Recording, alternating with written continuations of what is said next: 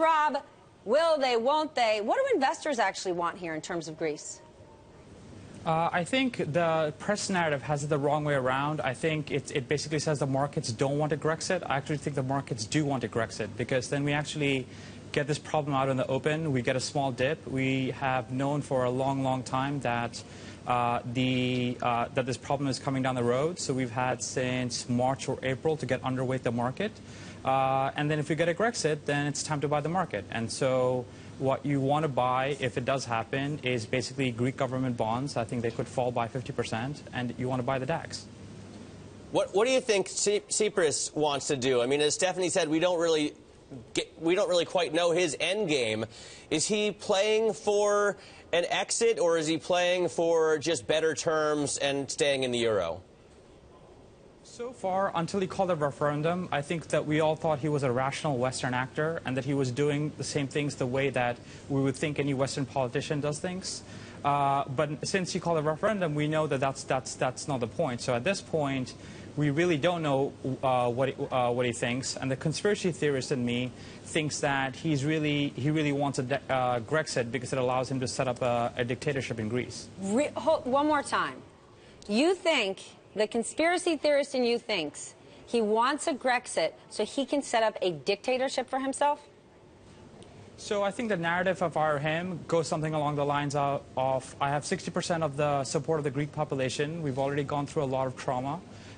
If we leave the Eurozone, we become drachma. And if you look at the history of other countries that have let their currencies loose, you've had a 50% drawdown in GDP the next year, but within 3 years you're back to the old highs in terms of GDP, and the country is on a much sounder footing. So you leave the EU, you lose about $250 billion worth of debt.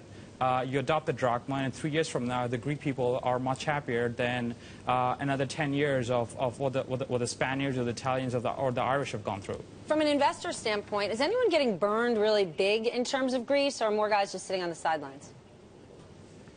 I think Greece has really not been that big of an issue. I really think there's more going on in terms of what's happening in China. I mean, if you look at sort of the commodity names, they've been an absolute meltdown recently.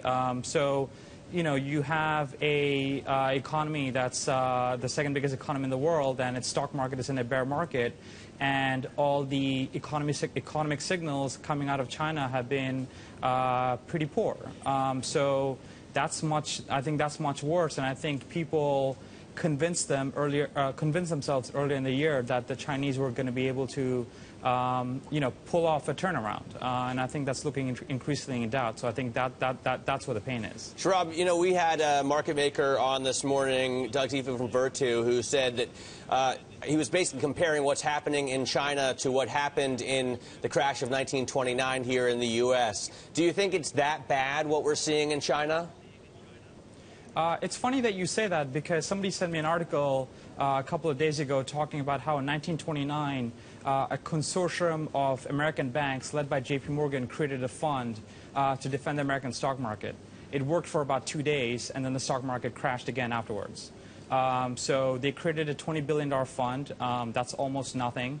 And you've let the momentum out of this market. And so whether it's 1929 or it's 2000 with the NASDAQ, I think it's the same paradigm. Markets that go up on no fundamentals, when they start coming down, tend to have a pretty nasty calm down. So far, a couple of things China has done have included investing a ton of cash. Well, I guess not that much in relative terms, because it's a $7–8 trillion market, into the big state-owned companies, and then they've shut down trading in 700 of the smaller companies that were dragging on the index. What do you think they're going to do next?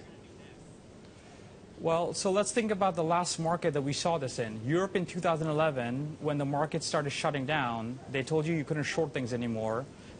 They shut down certain markets. They closed certain things. So if the price gets bad enough, let's just close the price and make sure that you can't see the real price, and reopen the market 2 years from now, and hoping and hope it's all better. All right, that sounds like Sorry, continue. So I think the Chinese are on their road to full QE. Of all the big policymakers in the world. They have the most leverage still left to pull.